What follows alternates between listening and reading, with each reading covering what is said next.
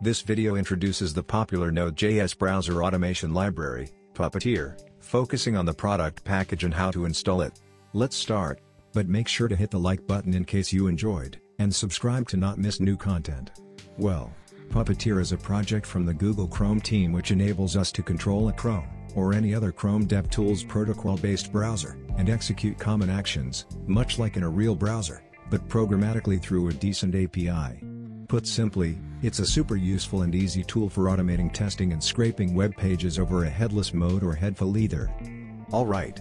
To actually begin with, we'll have to install one of Puppeteer's packages. Basically there are two types of packages, the library and the product itself. We're going to explain them right away.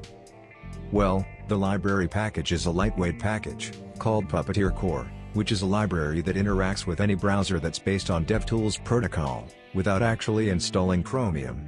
It comes in handy mainly when we don't need a downloaded version of Chromium, for instance, bundling this library within a project that interacts with a browser remotely. On the other hand, the main package called Puppeteer, and this is in fact a full product for browser automation on top of Puppeteer Core. Once this package is installed, the most recent version of Chromium is placed inside Node modules, what guarantees that the downloaded version is compatible with the host operating system. Okay, here we go. Let's install for example the product package. So after running npm install Puppeteer, we'll see that the package obviously appears inside the Node modules. As we already said, the package is built on top of the core library, and also downloads the most recent Chromium version according to the operating system. Now, we create a new JavaScript file and simply import the product module.